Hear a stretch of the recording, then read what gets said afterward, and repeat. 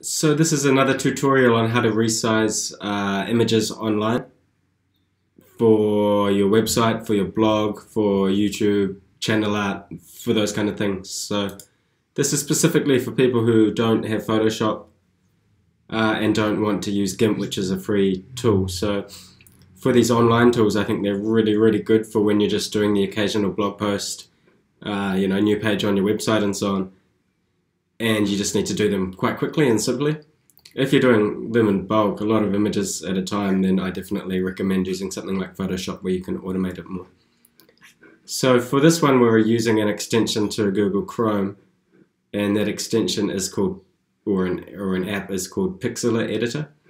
Now to get that, you go to this little bar here, you go to More Tools, you go to Extensions, and it shows you the ones you've already got, and then right down the bottom you can go to Get More Extensions, and you can search for it in here. So it's called Pixlr Editor,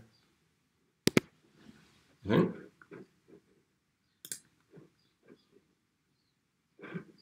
And so you can see rate it, because I've already got it up on here. So this is the one here, this is what it looks like. You add it to Chrome, and then from there it pops up in your apps, which I've got up on my book. I've got it set up here. Otherwise, when I open a new tab, I can just open a new tab and click on this apps button here. So it comes up here, I click on this, and if you are just doing this with a tutorial, then you'll already have this done already. So we're resizing, so we just want to open an image from our computer, and I'm going to get this mountains, landscape and road New Zealand one.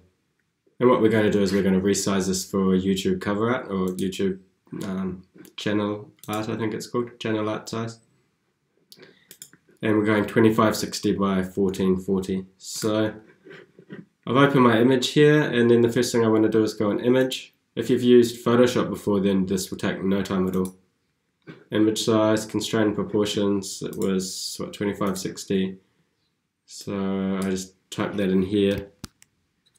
2560. Now this one is already the right proportion, so that's all I'm going to need to do. So I can go OK. Now up here it's got other stuff that you can do with it. So making new layers, changing things around, changing the colors, adjusting. Something I like to do if I'm doing photos and putting them up on a website is I like to add some saturation to them.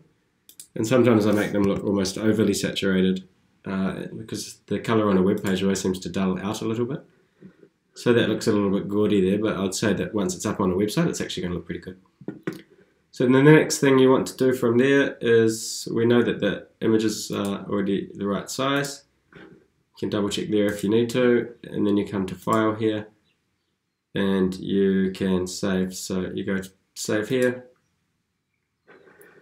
and then from here you can muck around with your quality, and you can see the size that you're going to get, and also you can change your format as well. So good for most photos, PNG for transparent backgrounds, and then other ones here. So you can play with your photo here, and you can see it changes the size here. So again, you're looking at a matter of whether it's for your blog or for your website where you want to keep the quality quite low, or if it's, for YouTube or Facebook where they're taking the photo, in which case you don't need to worry about the quality at all. Or you want to make it the best quality that you can, and you don't need to worry about the file size at all. So in this case, we're making it for YouTube, so we're going to make it as big as we can. So then we just go to OK. You get to adjust it here.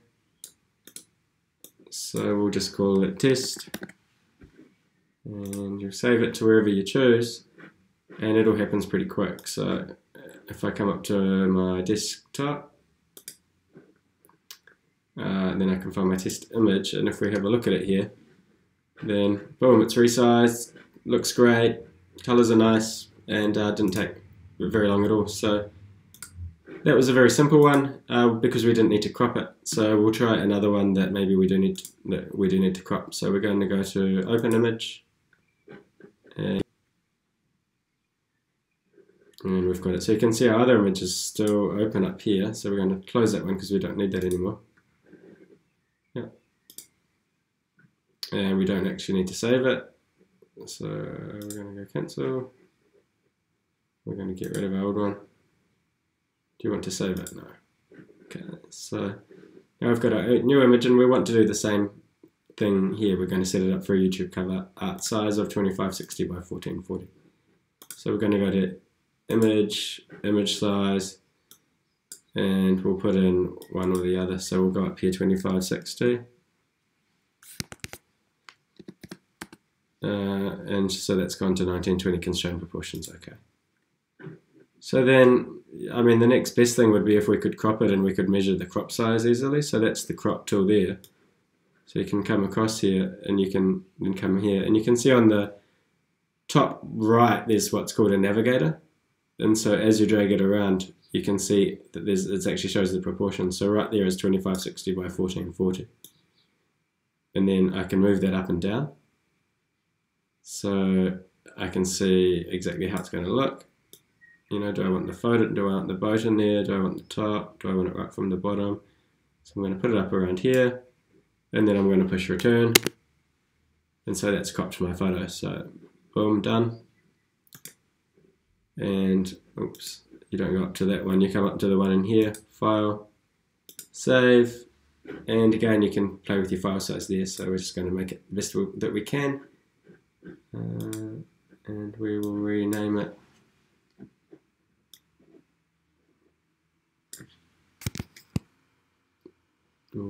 test 2. And we'll have a look at that one as well.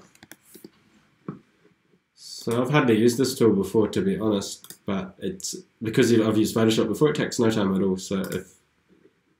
And it's just like super easy to pick up on. So I didn't actually see where that photo went to.